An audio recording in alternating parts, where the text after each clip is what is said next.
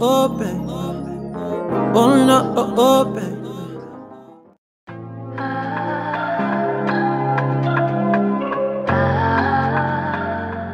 So I am doing crochet braids with two different hairs. I'm doing this brand, the Toyokalon soft dreaded hair, and I'm doing about 3 or 4 packs in the 1B, and then I'm doing the Kimba braid hair in a 2. My braid pattern, if you can see it, I'm a beginner with the braids, so I just do what works for me. It's very simple. I started here and I went all the way around, if you can see it, hopefully, all the way around, and then as I braided, I just looped them up, braided and looped the ends up and looped the ends up. That's how I did my braid pattern. In the top, I'm trying to perfect on having a part, so we'll see how that turns out. What I did, just for extra protection, I just combed out the Marley Twist hair because I didn't care for it. I could not do, I haven't gotten perfect with it, so dipping it was a mess and it took me forever. So what I do, I just comb out the Marley hair, or you can use canacolin, whatever you prefer, and I braided my hair with this hair. So how I separate this hair to do my crochet braids, I just pull it at the ends, like so. And as I'm pulling it, it starts to separate itself, if you can see. And I just go with the flow of how it separates itself and unravel it. The thing I like most about this hair, as you can see, it has a nice curl to it. And unlike the Marley hair, it doesn't really nap up, or it doesn't really become difficult to work with.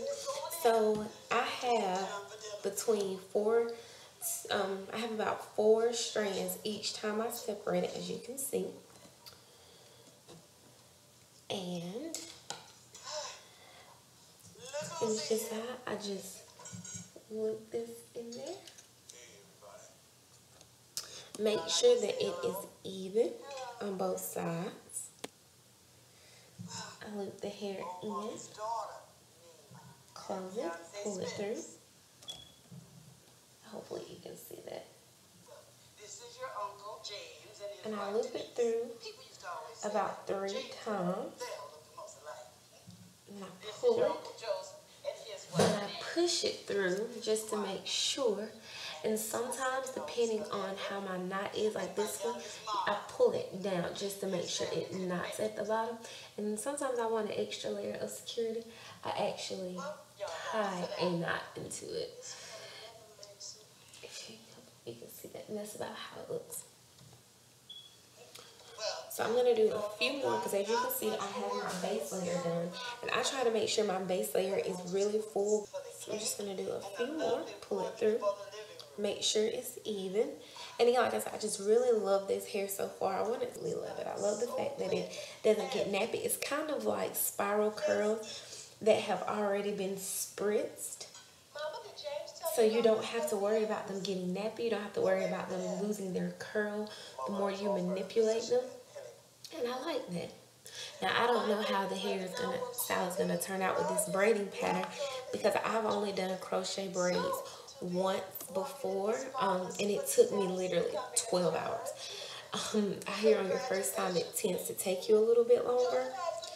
I'm not sure, but it took me a long time. This time it took me about an hour to do the braids, and so far it has taken me about 30 minutes just to get this first level done.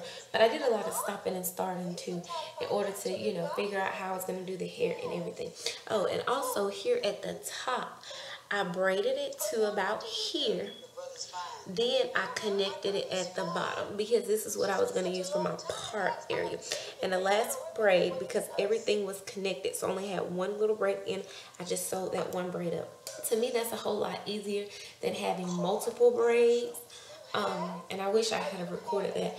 But to me, that's just a lot better than having multiple braids that you're trying to tie together and sew them in. So I just, again, braided straight down. And then as I braided my second one, I would pull the end of that braid up and braid it into it. Hopefully that makes sense. If not, there are several other videos that have the tutorials for that pattern that I'm speaking of, and I'll try to link them onto the... I'm braiding my hair with the whatever hair you decide to use. I've used Marley, I've used Toyokalon, whatever hair you decide to use to just give an extra protection barrier. I actually use grease on the hair just to keep my hair a little bit moisturized. Some people do not believe in greasing the scalp. Some people feel like it clogs the pores. I would say, again, that is a personal preference because my mom has greased my hair since I was a little girl. And my hair has never had an issue with it. My hair has grown just fine. So I think it's just about what your hair is used to, or you can oil it, or you can spray the braiding hair as you're braiding your hair with oil sheen. I have someone who I know who does that. Now, remember I said that I looped the braids as I would braid down, and then I would loop them and connect them to the falling braid. Well, the easiest way to get the, for me, because I struggled with it and I had to realize, is instead of going up like I would do into this one, it's better for me to go down through the loop. Go down through the loop. Attach the hair. Then come back up and pull the hair through a couple of times.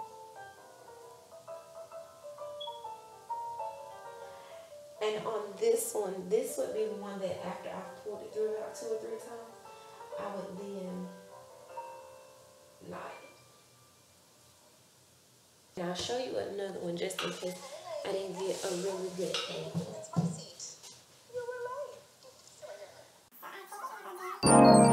Open. Oh no, open. Open. Some.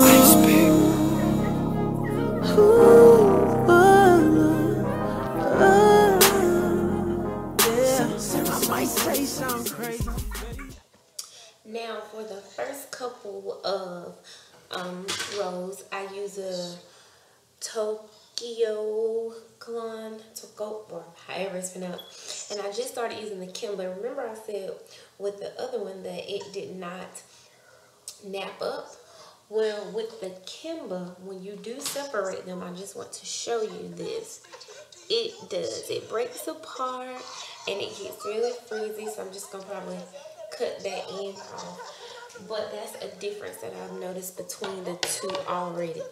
The other one, I didn't really have that problem, but on a few of the ends of this one, I just noticed that it does get a little bit frizzier. See, like that one is the same way. So I'm just gonna clip those ends off. And I'm glad I only got 1 pack of the Kimba because I don't like the frizzy ends, especially not even before I've gotten it in. So my personal preference would be this one so far. I really like it. So this morning I started doing the crochet braids at about 7-ish, a little after 7. I don't know if it was 10, 15, 20 minutes after 7, I'm not sure.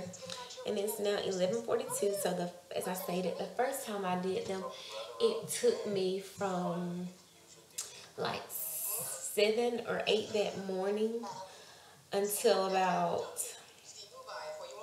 11 that night. And that was because I did the Marley braid, which was a whole lot different. Well, I think it was the Marley Twist hair, because I had to braid it, crochet it, and then I attempted to curl it several times, and it just was a mess. So this, I will say, is great hair for a beginner because you're not having to do anything extra to it. It's pretty much already sectioned for you. All you have to do, like I said, is just pull it apart. and just let it make its own sections. That's really easy. And this is how it's starting to fall. So, you know, I wasn't sure because this was my first time braiding the way I did instead of going straight to the back like I did the first time. Let me do it closer. This is what I've got going so far. And this is the back. Really full. And this took a total, I have a few pieces left, as you can see. But this has taken a total of 4 packs. So it took 4. I've seen one person who did hers and it took 5. But I've only used 4 for mine. And that was exactly enough. Like if I had gotten anything less than that, it would not have been enough.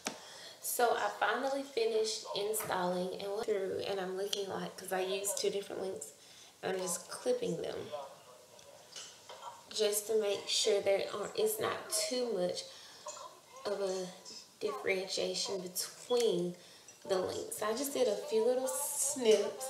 This is how the back looks. And it ended up doing exactly what I wanted it to do.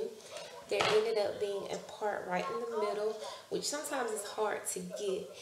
And I think that I got really lucky this time because I also was able to do it where if I wanted to wear it like so to one side, I also have a part there as well. So I'm not sure if you can tell it, but I did cut a good bit of the hair off. Only because it was fine. I mean, it looked okay, but it was just a little bit too much hair for my preference. And this is still a lot, but I know that after a few days of tying it down at night and everything, that it will flatten out a little bit and kind of lose its volume. So I'm banking on that. But it is time for bed. So this is how I tie my crochet braids. How you do yours may be a little bit different, but that is okay, to each his or her own. I'm very tender-headed, and usually I don't braid very tightly. But this time I did because I don't have time to do my hair. So I needed this to last a little bit longer. See the different ways that I could wear it. Now that I don't like because that's too high, but if I play with it a little bit, this is just since I've cut a little bit of the hair off, I can wear the part here, or I can switch it up a little bit and wear a part in the middle. I can just do a lot of things with this. Open, oh no, open, open.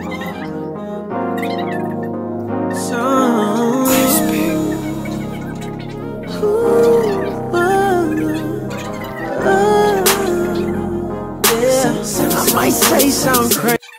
But that is what I do. Now at night it'll of course shrink down a little bit. My husband probably won't be a big fan of it, but whatever gets the job done. So thank you for watching.